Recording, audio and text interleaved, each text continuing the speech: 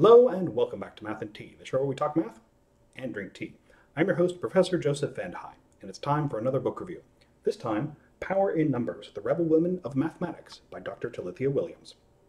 I picked up this book from the joint meetings earlier this year. The Association for Women in Mathematics were selling it and advertising it as a kind of coffee table book. Not the sort of book that you'd pick up and read all the way through, but the kind where you'd find a nice chapter, sit down, and read the chapter in 5 minutes. Each chapter profiles a different woman of mathematics, and what I think really sets this book apart is the scope of time it covers.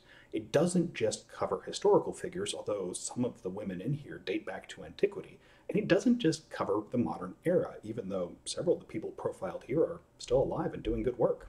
Those of you who watched or read Hidden Figures will recognize a couple characters in here. I also liked how the book gave us both a little bit of biography and a little bit of math, although this does lead into my two small complaints with the book. It does give us what feels like a good amount of biography, but I kept wanting just a little bit more of the math. What can I say? Also, some of the biography started to feel a little samey towards the end, but I mean, I was reading it straight through instead of as a coffee table book, so that probably has something to do with it. I think some of my favorite profiles came early on in the book, including the astronomer Wang Zhengyi, as well as the famous algebraist Emmy Noether. All in all, I had fun with this book.